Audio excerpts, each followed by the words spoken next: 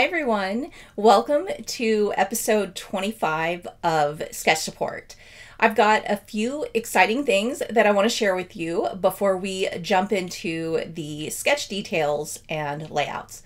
But first, if you are new to this series, it's all about showing how you can adapt and customize a scrapbook sketch to better fit your needs. So I take one sketch and create multiple layouts with that same sketch, and each layout utilizes different methods to adapt to different photos, themes, and ideas.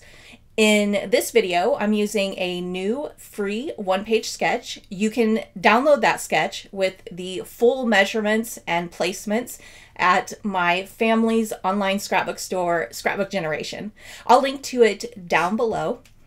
In this video, I'm going to share 4 layouts using that one-page sketch, and I will be going into detail of how and why I changed certain elements.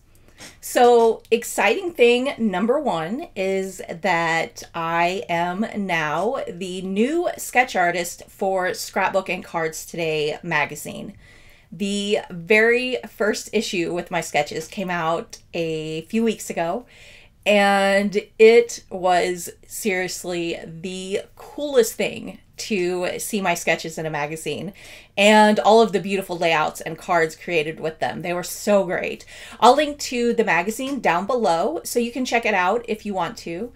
And the best part is that there are 10 new free sketches that you can download with that. Each issue will have 2 12 by 12 inch, 2 24 by 12 inch, 2 8.5 by 11, and 4 card sketches. So that's a lot of free sketches.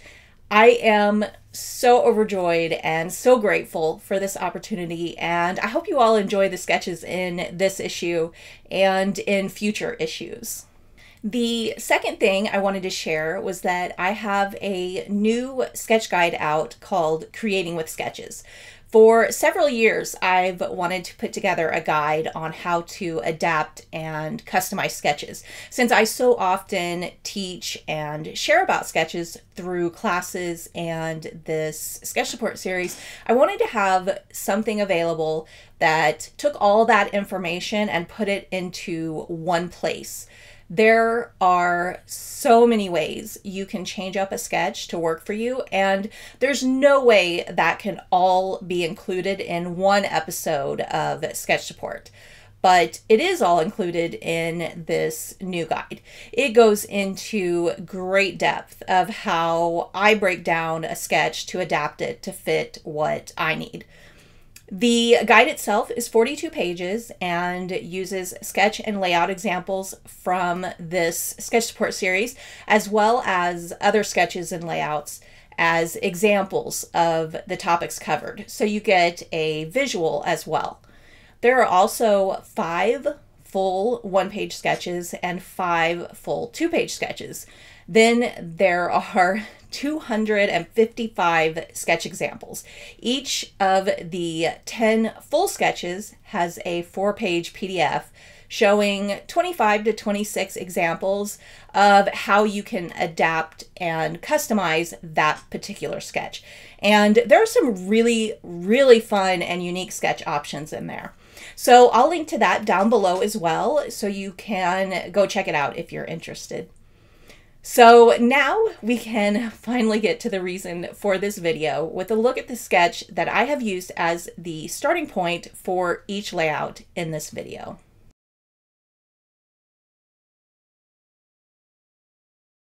This sketch is one of those designs that is quite simple yet detailed at the same time. That sounds a little contradicting, but it's true. The base design is simple, a background that covers a square area in the middle of the layout with 2 photos and some small embellishments. The design concept of that square background is detailed and made up of triangle pieces. Those triangle pieces are really easy to make. All you have to do is cut a square and then cut that square in half diagonally. What I enjoy about this sketch is that you can easily adapt this background to so many things. If you don't like working with triangles, you can simplify it by using squares instead. If you wanted more detail, you could use smaller squares and triangles, or if you wanted less detail, you could use larger squares and triangles. If you are up for a big change, you can use a completely different shape. I loved the concept of a split shape, like how two of those triangles make a square. So you could play around with different split shapes. You could try hexagons, circles, stars, or hearts. And you'll see on one of my layouts a unique shape that fit the theme of my layout. Another thing that is really great about this sketch is that if you enjoy using 6x6" paper pads, this sketch is perfect for that. I could have used 6x6" papers on all of my layouts, and I did on 2 of them. Or if you need to use up some scraps, this would be a really good sketch for that too.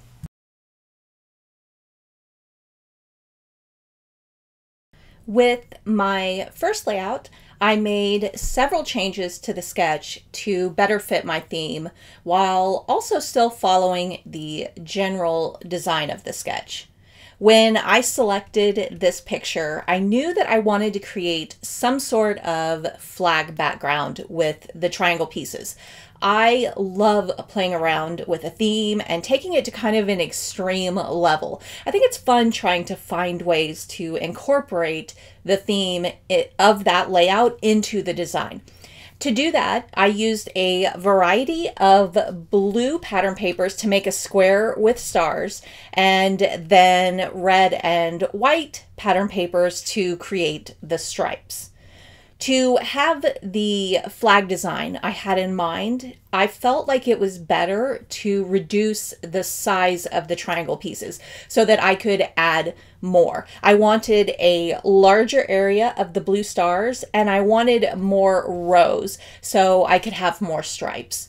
I used 1-inch squares and then cut them in half diagonally to get this size of a triangle. When it came to adhering these pieces, I used my OmniGrid ruler, which is amazing for designs like this. I placed mine on the layout, and then I could add my pieces along that ruler edge to make sure they were straight. Now, I tend to be a perfectionist about straight lines. However, I do think this would also look great, not so perfect and straight. And I thought about doing it, but my brain just won't let me let loose in that way. There are some designs that I can let loose and have things skewed a little bit, but with this one, I definitely wanted them straight. I couldn't see it any other way in my style. And we have these rulers at Scrapbook Generation. I'll link to it down below if you want to grab one. I use mine on every single layout, and it really does make it so much easier to place things at a specific measurement. To really enhance the look of the flag design, I also changed up the stitching on the triangles to work with this theme. I added a blue stitched square around the blue triangle pieces. Then on the red and white triangles, I added horizontal lines with red and white stitching. This to me really brought the image of a flag background together. I had just one 4x4" photo for this layout, so I used that in place of the 2.5 by 3.5" photos. The combined measurements for the 2 photos on the sketch is 5 by 3.5, which really isn't that far off from a 4x4" photo, so I didn't have to make any major adjustments to make it work. I also tilted it like the photos on the sketch, and I sanded the edges to expose that white core of the photo paper and to help that photo stand out. For my embellishments, I used a mix of stars and hearts. In the blue square, I cut out some stars from a pattern paper and adhered them with foam adhesive. One of the white papers I used for the stripes had little yellow stars, and I really liked that small addition of yellow with the red, white, and blue colors. So I added a few yellow stars around my embellishment clusters. There's a lot of yellow in my photo, so I thought it was a good complementary color.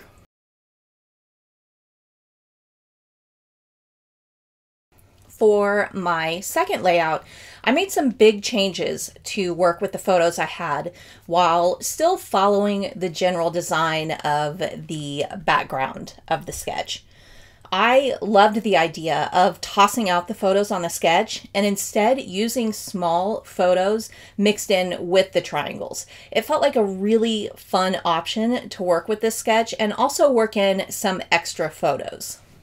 I ended up using 1 3/4 by 1 3/4 inch photos and triangles. I still wanted to have a larger white border around the outer edges, so I thought going with a slightly smaller size of triangle would be better for me. I love utilizing white space on my layouts.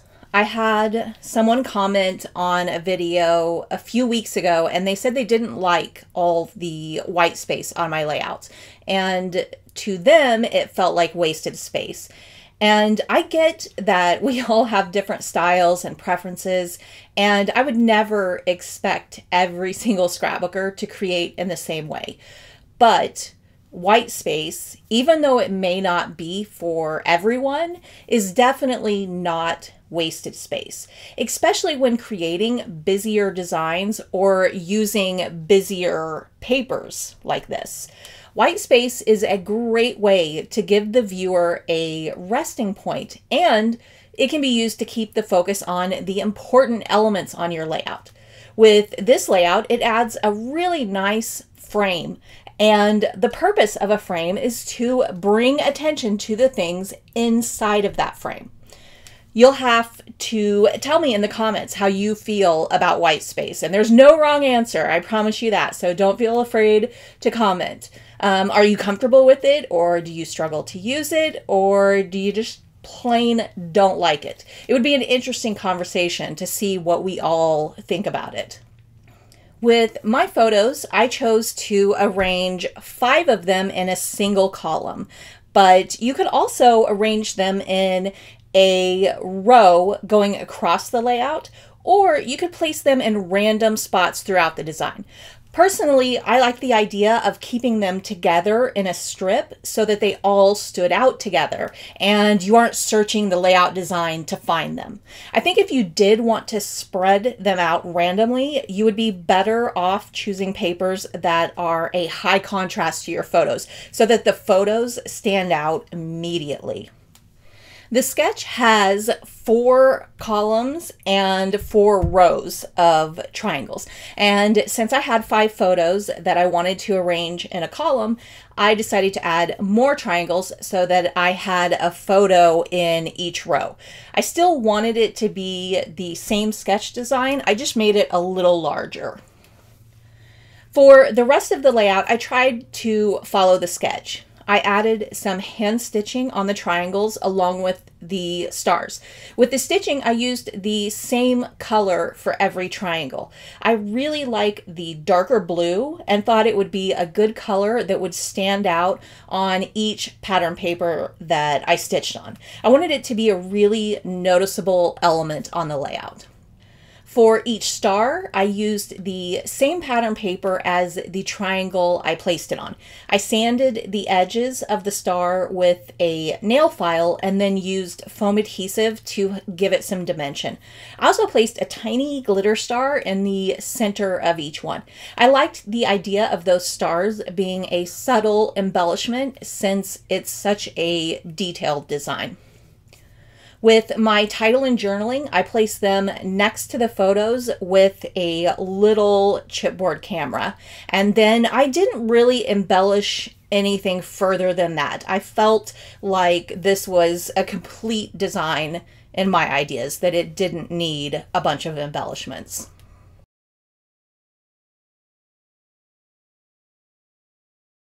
With my third layout, at first glance, you might not see the sketch, but I think once you hear the explanation and where I was coming from, you'll see that it's really not all that far off from the sketch. It may look different, but the sketch still had a major influence in the design. With kids, especially when they are little, it's action all the time. So many of my photos are of my kids running or jumping or sliding. They are go all the time. And I love using paper or designs on my layouts to show movement when I'm scrapbooking those action moments. Triangles are a great shape for doing that. So I turned the triangles around to all face the same direction, creating these rows that look like arrows. I still used the same amount of rows as the sketch. The arrows do create a taller background when arranged this way, so I added several more in each row to balance out the width. And I get that this looks nothing at all like the sketch background, but the idea came from that design. A lot of times I will look at a sketch and one element jumps out at me. And in this case, it was the triangles. And with that one element, an idea forms that in the end, it doesn't really look like the sketch. And I think that's the fun of using sketches. So many ideas can come to you from just one sketch. You have endless possibilities when it comes to adapting and customizing it to your needs, your ideas, and your style. And there's absolutely nothing wrong with your layout looking nothing like the sketch. I do that all the time. This time for the stitching, I used the same color as the pattern papers for a tone-on-tone look. And when I do this, I always try to pick a color that is a shade or two darker or lighter so that stitching really stands out. And this is a good time to mention that all of my sketches are going to have stitching on them. It's just what I do and how I envision creating these layouts. But don't ever feel like you can't use these sketches if you don't want to stitch. The stitching is always optional, and you can often substitute a different product in place of it, or use a pen, or just leave it off altogether. I get that not everyone enjoys stitching like I do, so I just wanted to make sure you know that that is always optional. With the photos, title, and journaling, I followed the sketch almost exactly. When it came to the embellishments, I went a little extra. As I was going through my stash, I came across the tags that are peeking out at the top of the photos. I have always loved the look of tags on a layout, but for some reason, I seldom use them. And I don't know why, because I have tons of them. So lately I've been kind of challenging myself to use them more. So I jumped at the opportunity here. The tags were the perfect color to complement the papers, so I layered them and then tucked them slightly under the photos. For the rest of the design, I added a bunch of different stars layered together.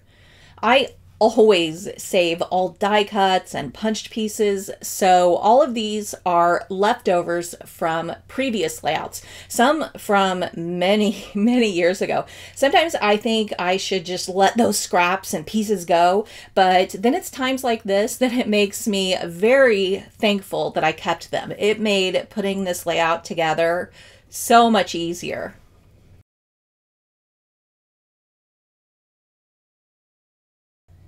The last layout is always about showing how you can adapt a sketch to work for a different size of layout. I enjoy using one-page sketches for two-page layouts or vice versa. A lot of times doing that presents ideas that you might not have ever come to. It really opens the door for some unique and fun options. With this layout, it definitely looks quite far from the sketch, but again, there are several design elements from that sketch that are implemented into this design. First, I used circles and punched Mickey ears in place of the triangles. I loved the idea of playing around with a different shape. I used the circles as a base and kept the colors of those neutral by using a white grid paper and a solid black paper. I also love the idea of a split shape like you see on the sketch, how the triangles look like a square split in half. I really wanted to try applying that concept while using a different shape. I thought it could look really cool with hexagons or circles, and using one of those shapes was my original idea. But as I was gathering supplies for this layout, I came across my Mickey punch and thought it might be fun to use that as my split shape. So I punched tons of Mickey ears out of a variety of pattern papers and solid papers and then cut them all in half. Then I mixed and matched them on top of the circles. Some of them have been adhered with foam adhesive to add some dimension throughout this whole design.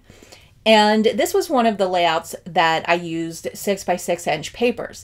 And one of the greatest benefits of using 6x6" papers when you are creating smaller pieces is that the patterns are shrunken down as well. So you can punch these tiny shapes and still get a good amount of that pattern there.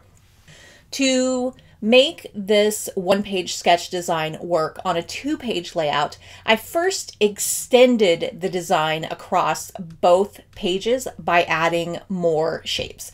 I also extended them to the top and bottom edges of the layout to work with the photos I had and the way I wanted to arrange them.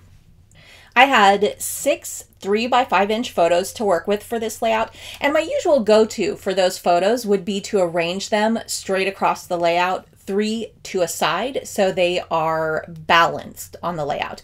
And I thought that arrangement would work well with this sketch design, so I kind of designed around that. Those photos have been moved upward a bit to work better with the background design and circles. This arrangement and getting the spacing right between the circles was made so much easier using that OmniGrid ruler I mentioned earlier. And I promise I'm not like sponsored by them or anything like that. I would only recommend a product to you that it is something that I truly love. And I really do love this ruler. It is wonderful. I also added a tilted chipboard frame to the last photo, giving kind of a similar look to the photos on the sketch. Then I added my title and journaling by that tilted frame, just like the sketch. For the rest of the layout, I kept things really simple. I didn't feel like there needed to be much more detail since the circles have so much. I added a few stars to the chipboard frame and then some word and phrase stickers on a few of the photos, and that was it. So that's all for this episode of Sketch Support. If you enjoy using sketches and want to learn how to adapt and customize them, be sure to check out the new guide called Creating with Sketches. It goes in depth of how I break down a sketch design and adapt it to work with my needs. And it covers everything you need to know about making sketches work for you. Thank you so much for watching, and I'll see you next time.